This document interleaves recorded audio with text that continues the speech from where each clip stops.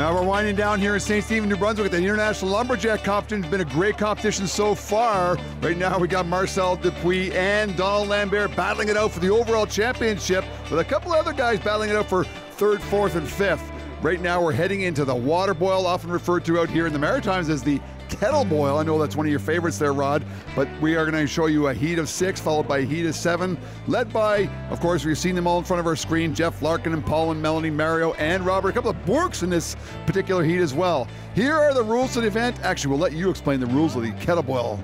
The competitors get their acts of their choice, 5 matches, a block of cedar, and they have a can of soapy water. They've got to build a fire as fast as they can and boil that mixture up over the top of the can. Well, and certainly one of the keys, I know you've done it a lot over the years, Rod, is to, you got to heat up the can, right? It doesn't mean just underneath, you got to heat up the sides as well. If you don't heat the sides, it'll just keep boiling inside, but it won't come up over the sides of the can because there's not enough heat on the sides to keep that boiling right up over the end of the can. Now, typically, I think they use about 8 ounces of water. Is that what they're using here in St. Stephen, New Brunswick, 8 ounces of water? 1 cup is what we use in St. Stephen.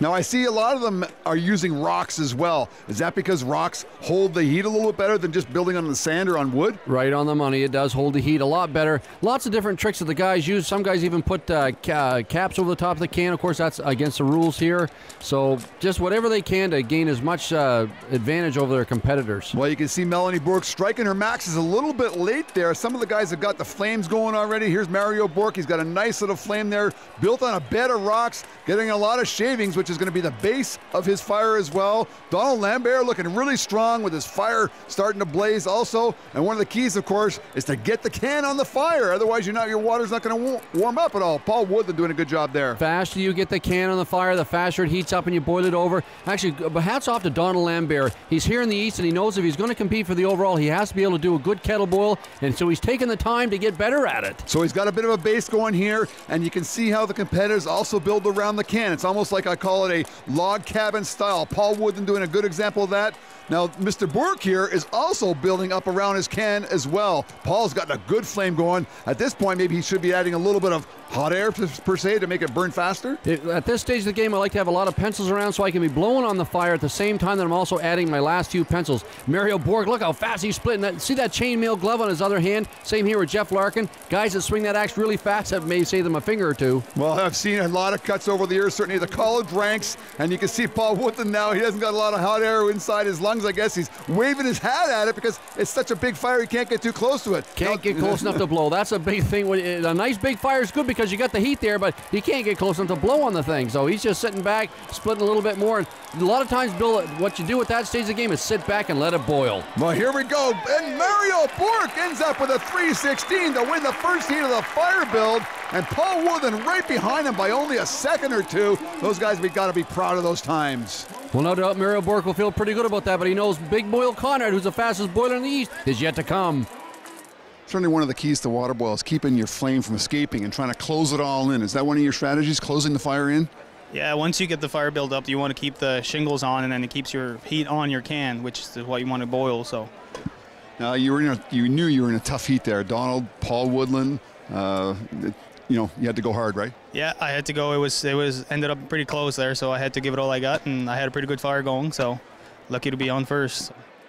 Well, great job there by Mario. You can see what he refers to as shingles. It's the slabs of wood that actually contain the fire and it doesn't allow the heat to escape as much. Could have been the difference between him and Paul Woodland. Paul's fire was escaping a lot. No question. And of course, it was such a big fire, Paul couldn't get in close to it. With those shingles, actually let Mario get in close to actually blow on it. May have given him the advantage in that heat. Well, time to beat is 3:16.26 set by Mario in the last heat. We got 6 more competitors, including Big Moyle Conrad in this one, the guy you referred to earlier, one of the best in Eastern Canada.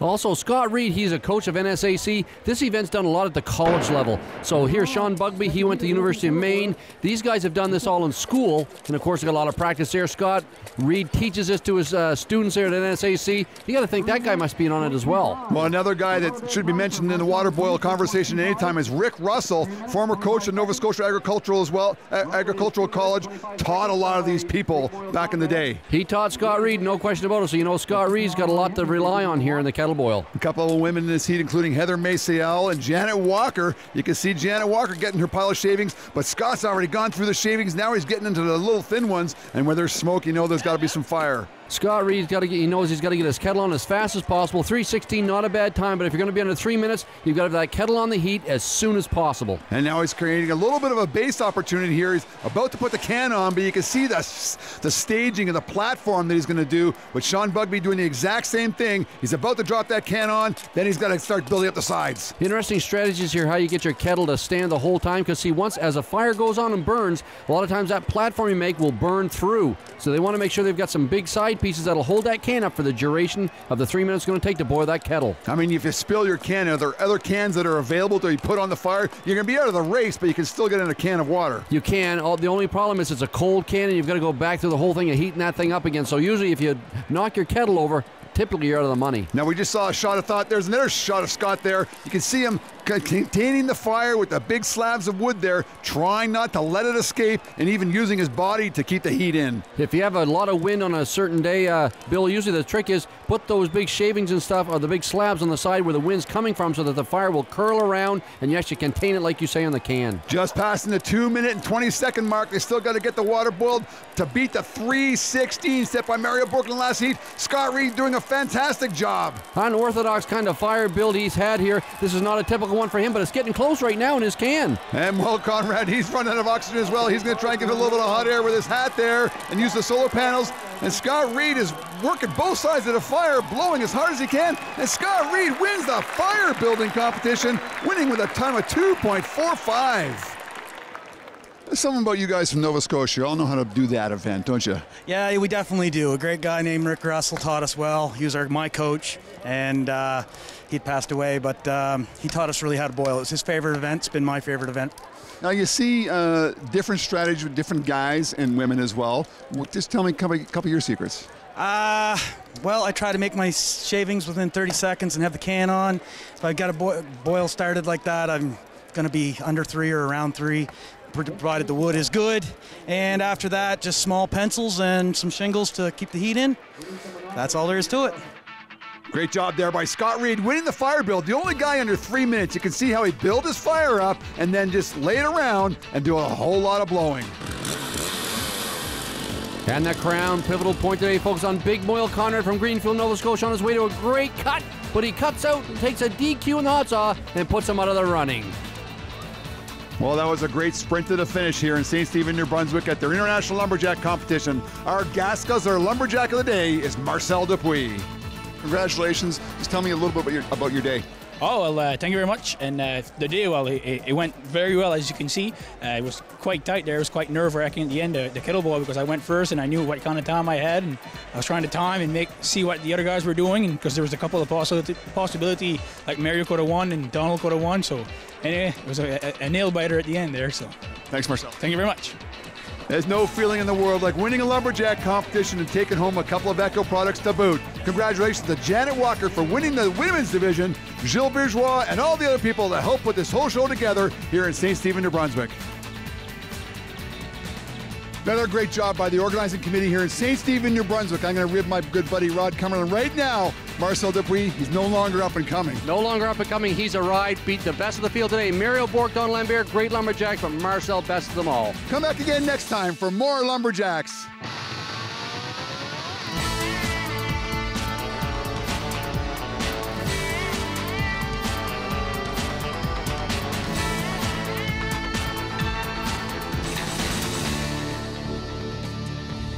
Lumberjacks is sponsored by Echo, only professional grade with 5-year warranty.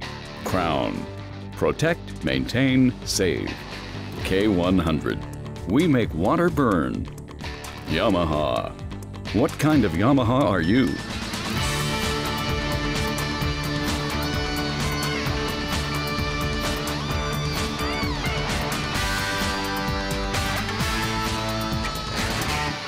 I'm going to give you a trick in the kettle boil to make you a little bit quicker at it. When I do kettle boil, the thing you want to do is get your kettle on the fire as soon as possible. To do that, you have to have your shavings ready as soon as you can. A lot of guys will split their block first, take the shavings from the inside. I save those 2 seconds and take my shavings right from the outside of the block. I'll usually find a split in the block, such as I have right here, so as I'm making shavings, usually I'll get 2 for the price of 1. So on the word go, I'm making shavings just as fast as I can. The other thing I've done is I've modified my axe. Rather than just having one hand pushing on it, I've lengthened my handle here so I have 2 hands pushing as hard as possible. You make my shavings a whole lot quicker that way.